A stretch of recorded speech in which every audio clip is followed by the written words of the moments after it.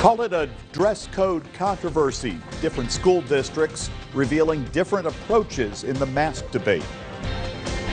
Good evening. Students in Erie County will go back to school with a face mask as a mandatory part of their return.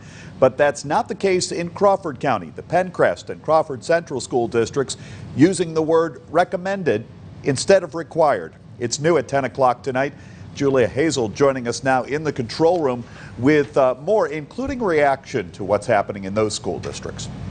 Good evening, Sean. Yes, parents we spoke to in Crawford County have different viewpoints on this matter. Some say that they're really happy that their kids are going back to school without a mask, and others say that they're asking their kids to go to school with masks on.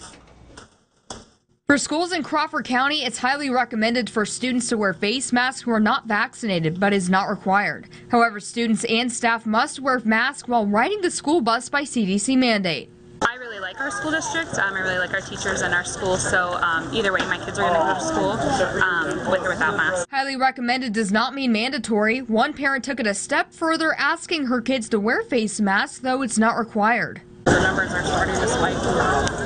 I kind of planned on making my kids wear them whether the school said yes or no. Nicely's daughter Emma is an 11th grader at Meadville High School. She says wearing a face mask is comfortable for her when she has to wear one. I think it's a good idea. It will keep people from getting sick. And I really agree with it. However, if the optional masking turns into a requirement, for some it's crossing a line that they are not comfortable with.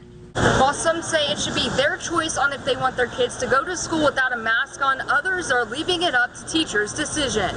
Let the teachers make that call. You know, if the teachers really want all the students wearing them, I don't really want it to be, well, this one can, this one can't, so the teacher can make that call for her. Parents say they will keep a close eye on the COVID cases to see if that might change any rules for masks in school.